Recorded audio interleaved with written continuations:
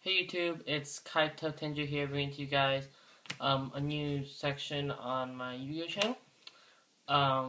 Before I get started, I am considering making a team, so anyone who lives near me, who's single and is not on a team, you guys know what I mean. Yeah, so you guys can offer. I live in California. People who traded with me, just ask me for your address, and this selection I call Misprint of the Month.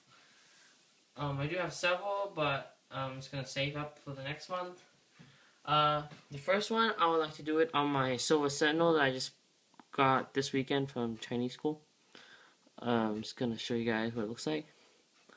So clearly you guys know this is a Silver Sentinel Ultimate Rare First Edition.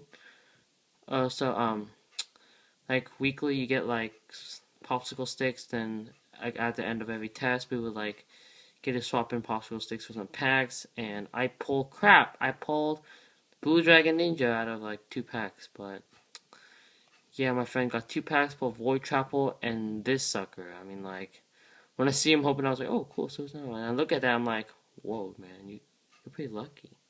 So, yeah. You guys don't see already, a misprint is right there. I mean, it is a misprint. I did not just color. I don't think you can really color. I mean, it's even like onto like the Earth sign. I mean, it's really cool. Like if you can see right there, it's like partially on the Earth sign.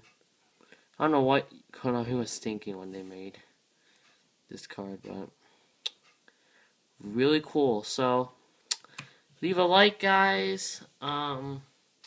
Also, please check out my binder update. I'll make one soon, promise. And also check out my Facebook. It is Brian Chen, same profile picture. You guys want to add me up, PM me or something, just let me know. And that's it, guys. Thanks for watching.